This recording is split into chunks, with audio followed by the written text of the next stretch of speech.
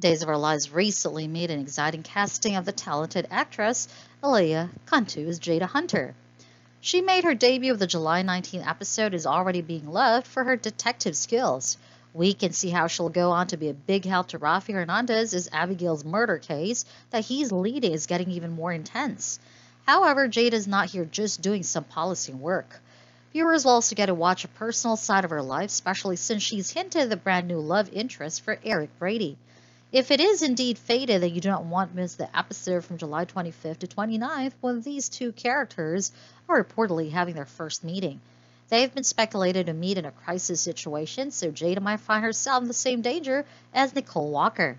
We know Eric will rescue Nicole, so he may also help Jada along the way and may even need to comfort her after the near-death situation.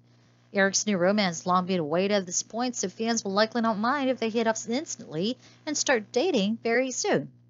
Eric has been single for a respectable amount of time. It is more than enough the time he moves on, especially since he's no longer a priest and Jada could be the perfect person to do with it.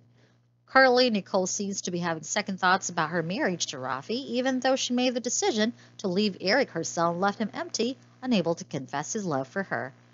But that sounds more like a problem. Eric has every right to have a new dating life that does not have so much drama. Now, no matter how much Nicole may regret her decision to want Eric back, it seems like fate has already become something different in store for Eric.